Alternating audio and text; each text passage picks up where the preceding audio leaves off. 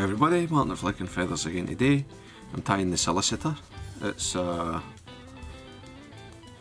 nice wee wet fly, good for the wild browns, especially up the Highlands and Western Isles of Scotland, but it will work anyway. As always, I'll put a materials list in the description along with a link to the Patreon page for anybody that wants to support the channel, get access to the members only content and be entered into the giveaways. You can also subscribe to the channel and hit the bell button to get notified of the new videos.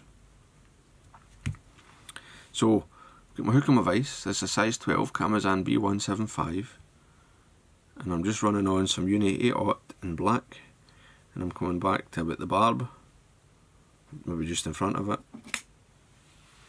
and then I'm going to get my tail material, which is cock hackle fibres. I'm just using an orange, dyed orange Chinese cock hackle, and this is just taken from, you know, feather up the back of the cape. Length, about a shank length at the back, or so, something like that. And I will hold it, come in, set my body length, yeah, and then I'll tie in my rib, which is gold wire. You can use oval gold if you want,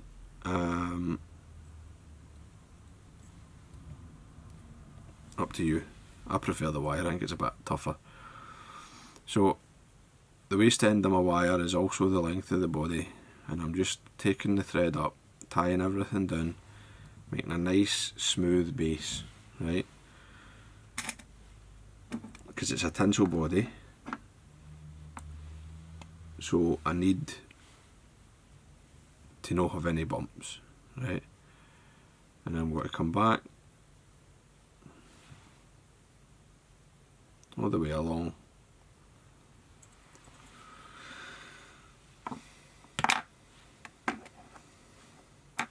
and I'll get my tinsel for my body, which is, I'm just using the medium Uni double sided silver and gold. I've got to catch it in with the silver facing out, and then same again, just being careful on the way up, keep your thread turns touching, keep it nice and flat.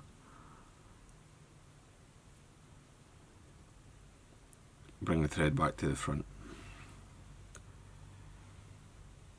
Straight turn at the back, and then just wind up, and you'll see, hopefully, that, I mean, I'm not really doing it, and I'm just taking this around, and it's just sitting exactly where I want it to. You know, there's no spaces, there's none of the black thread showing through, the tinsel's not fighting me in any way, right? And that's because of the flat underbody, right? When people have difficulty with tinsel bodies, it's always because of the underbody that they've put on. Right, body hackle is the original pattern calls for ginger. I'm using a bar of ginger, which is fine. You know, it's no, I mean, I don't even say you would say this is a variant. Although, I mean, there's some folk would be telling you they've invented a new pattern. Maybe even some folk have built careers on that. And I'm stripping the leading edge, right, of the hackle, so that I've only got one side. Now, if you're not sure, the way to check is the tip. Put the hackle so the tip is pointing towards the tail, and the butt end is at the front. Hold it with the good side, or the convex side, facing you, so the curve is away, and the top will be the leading edge, right? Provided you wind away from yourself. If you wind towards yourself, it's obviously the other way.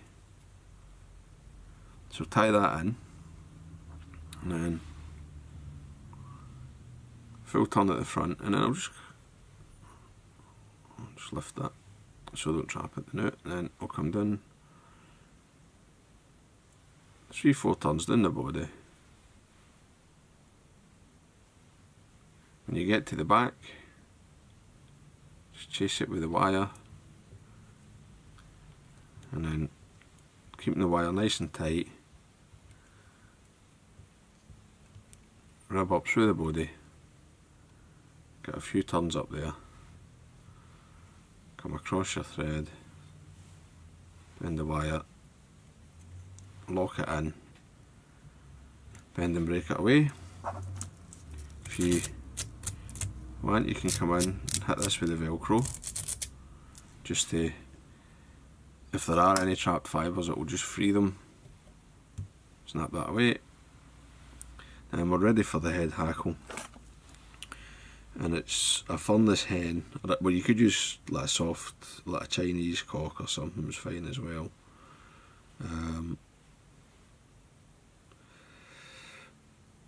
It's getting quite hard nowadays to get well marked hen hackles suitable for wet flies. I mean, you can go down the genetic route, I suppose, but even at that, when I get in the fly shop, like, the selection's no brilliant. It's maybe one of each, you know, they've maybe got 1 or 2 of each colour, and you need to have a look to see how well marked they are. I mean, this Indian Cape's not that well marked, but there's just enough black that I think it's okay, you know. Up to you, right? The fish probably care less than us, I would imagine, but I do think that dark sort of centre can have an effect on certain days, let's say that. So I'm going to tie this in with the tip, and I'm going to wind it forward, just sweeping it as I go, one turn in front of the other.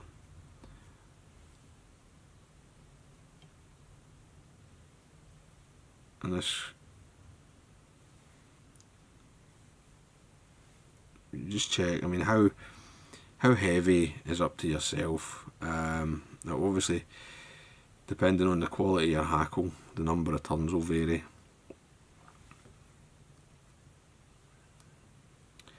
When you get to the front, tie it off, and then fold everything back.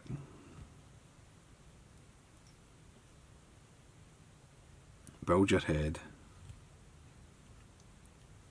That's a bit strong, that stem, so we'll just come in. We'll back off a couple of turns of thread. Trim it, and then I'll put those thread turns back on to tidy that up where I've cut it.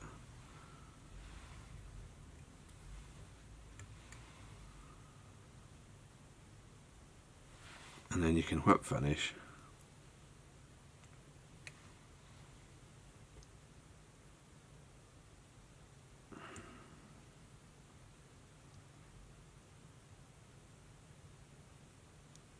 Just use the whip finish to finalise the shape of the head. Tighten that up.